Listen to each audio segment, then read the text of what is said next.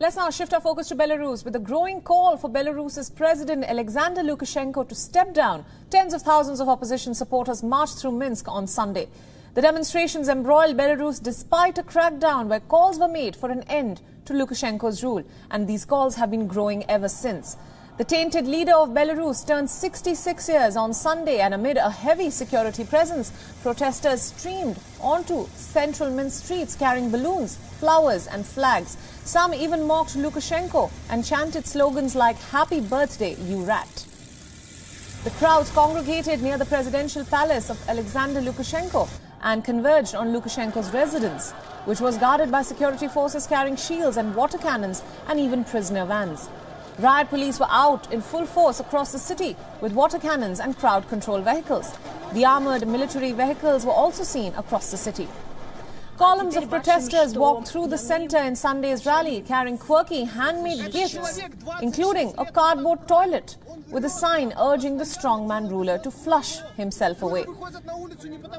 A coffin-marked political corpse and a picture of a cockroach, the opposition's nickname for the president, were also seen. The police reported the arrest of 125 protesters, but Vyazna Human Rights Organization has now said that more than 200 demonstrators have already been detained. The assistant to the president of Belarus on general issues, Nikolay Lashkenov, came out to the protesters at Lukashenko's residence. Wide protests began in Belarus after the August 9 presidential elections, which gave Lukashenko a landslide 80% victory over his main challenger, that is Svetlana Tikhanovskaya. And now Lukashenko is struggling to contain weeks of protests and strikes. With no intention of stepping down, Lukashenko has completely denied any electoral fraud, and hence he has refused to rerun the election, which both the European Union as well as the United States have said was not free, neither fair.